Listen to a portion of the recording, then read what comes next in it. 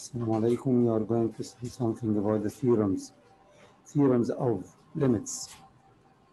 This theorem gives us more ideas to find the limits of some function or more functions, okay? This is the theorem that we are going to use, but we can use the theorem if and only if this is x and this is x, and this number of the base is the same base and the powers are the same, and limit x power of n minus a power of n over x minus a, x tends to a equals n, a power of n minus 1. Use this theorem if you have x and a in the numerator with the same powers and x and a in the denominator separated by negative. I'll give you an example.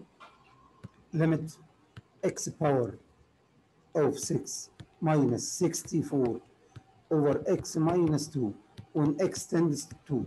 We have all conditions of the theorems. That is x and the difference between the numbers in the numerator and difference between the numbers in the denominator, and we can find the power of the number in the numerator and we will find it as this number. And also the powers in the denominators are the same and the bases are the same. Then we can use the theorem in this case. So limit, it will be limit x power of 6 and put 64 as a power 4, which is 2 power of 6 over x minus 2 when x tends to 2. Then we are using the theorem at this one.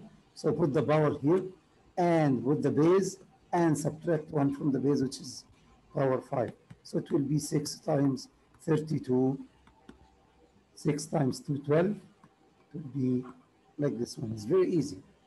And we had another case from the theorem, which is limit x power of n minus a power of n over x power of m minus a power of m when x tends to a also equals n over m, the power over the power, times a power of m minus n. It's okay? So I'll give you an example, another example for this one. Limit x power of 5 minus 32 over x power of 3 minus 8 when x tends to 2. We can put the powers, this is 32, okay? We can put the powers as power of 5 in the numerator, and in the denominator the powers must be power of 3, okay? So the exercise will be limit x power of 5 minus 2 power of 5 over x power of 3 minus 2 power of 3 when x tends to 2. You will find the bases in the numerators are the same and the powers in each are the same. So apply the theorem here. It will be 5 over 3 times 2 power of 5 minus 3. It will be 5 over 3 times 2 power of 2, which is 5 over 3 times 4. It will be 20 over 3. Another example.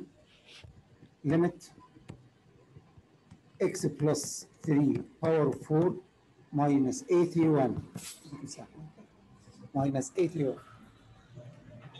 divided by x when x tends to zeros. How can we put this denominator as the form of the numerator?